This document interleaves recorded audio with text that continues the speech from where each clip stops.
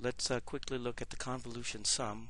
Again, here we have a discrete time system described by h sub n, where h sub n is the impulse response. Again, our arbitrary input is described by this sequence for this example, and our corresponding impulse response due to a single impulse is described by this hn. We have our input sequence decomposed into a time-weighted shifted impulse, and our output is described in terms of a weighted sum of impulse responses. Again, our input is decomposed into these series of impulses. It's weighted and time shifted, described by this equation here, where we substitute our x0, x1, and x2 by the corresponding impulses that are weighted and time shifted. I'm going to show you a procedure involving the convolution sum, and basically it uses a tabular form. We'll use this example and then we'll demonstrate it with a Matlab example. It results in this process right here where we have an arbitrary input n. Here's our corresponding impulse response due to a single impulse that has unit magnitude. Here we'll evaluate n equals 0 to 4. We'll see y. And we'll start off with our first input as a result of this impulse with a weight of 3, and because it's with no time shift. Now let's look at the second part of this sequence, or with the weight of 2 shifted by 1. Well, if it's shifted by 1 with a weight of 2, this impulse response will be shifted by 1, and we double the input. So this is shown right here. We have a 0 in this, where n equals 0, and we have a corresponding output due to x1 resulting from this, and we could see that it's shifted by 1 and doubling the weights from here. So 4, 2, and 6. Likewise, the next one at 2, we call this x2 at k equals 2 for n. We have y2n for x2 of n equal, where it's shifted by 2, that's why there's a 0 in here, and has a weight of 1, so we'll just keep these numbers right here, 2, 1, 3. So this is the 3 outputs as a result of these individual impulses located at 0, 1, and 2. Adding these, due to the superposition and linearity property associated with this system, we get 6, 7, 13, 7, and 6 at the corresponding ends right here.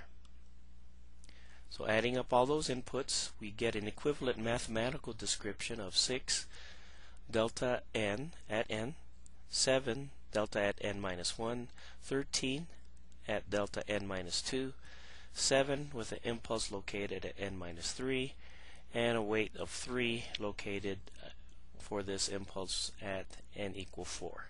So that's the mathematical description. Hopefully you see we both use the linearity as a result of the superposition and the time shift resulting from the time invariance property, where the impulse response just changes when we shift the input and weigh the input. Okay, so that's the first process. Here at the Matlab window, we're going to demonstrate the concept of discrete time convolution sum. Here we have an input, let's say 3, 2, and 1. So that's our input vector, input signal. We have our impulse response as 2, 1, and 3.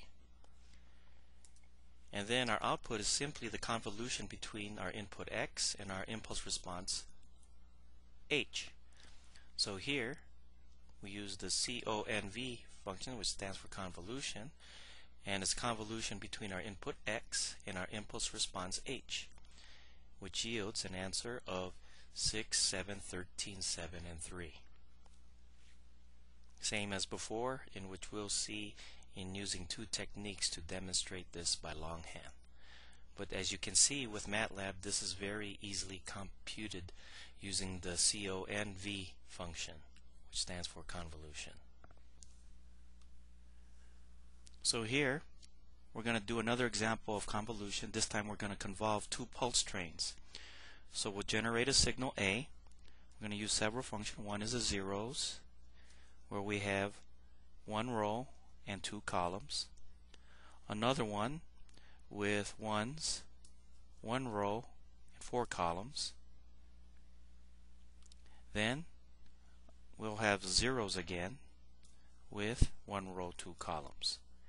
We'll close that bracket here, and that should generate a pulse. And that's what we have here, two zeros, four ones, and two zeros. Now we're going to convolve it with itself, and we should have like a triangle function. So y equals the convolution between A and A, and what we should have is a triangular. So here at our output y, we see it starts at 0 and begins to ramp up, and then starts to ramp down, and then 0 again. And that's the resulting output due to the convolution. We can define a vector B. Maybe we can make it wider. So we'll put a wider pulse in terms of ones. So we'll put a 0, ones, one row of ones, and we'll make it width of 6, and then a 0 again. So that's what we have, 0, 6 ones, and a 0. Now we'll convolve it. We'll have our output y2, which is equal to the convolution of A comma B, and we should have it like a trapezoid instead of a triangle, since one is wider than the other. And that's what we have. So we have zeros, then it starts to ramp up, then flattens out, and then ramps down again. So these are examples of how we use the convolution function to demonstrate the interaction of the input signals and the impulse response. And in this case we use two pulses, one with the same width and the other with different widths. And it always results in an output that is wider than either of the input or the impulse response.